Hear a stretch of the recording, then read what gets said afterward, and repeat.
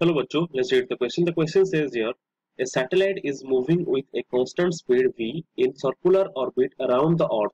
An object of mass m is ejected from the satellite such that it just escapes from the gravitational pull of the Earth. So, at the time of ejection, the kinetic energy of the object is how much? Let's find out. So, for a spherical symmetric body, that is Earth, we need the orbital height which we can get from satellite motion circular VE is equals to root over of 2gm divided by r.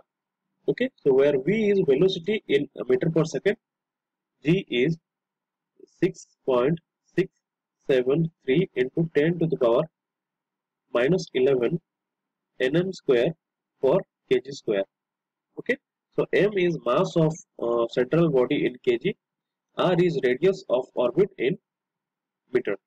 So now squaring both sides, we get v square is equals to gm by r. So r will be gm by v square. Okay, so put the value of r into the escape velocity equation. We get ve is equals to root over of 2gm by gm by v square.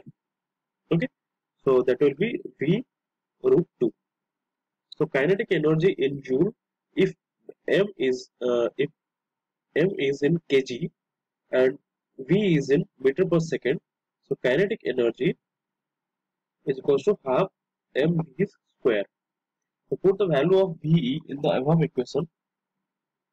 Kinetic energy is equals to half m v root 2 square. That will be m v square. Option number D is the correct answer. Thank you.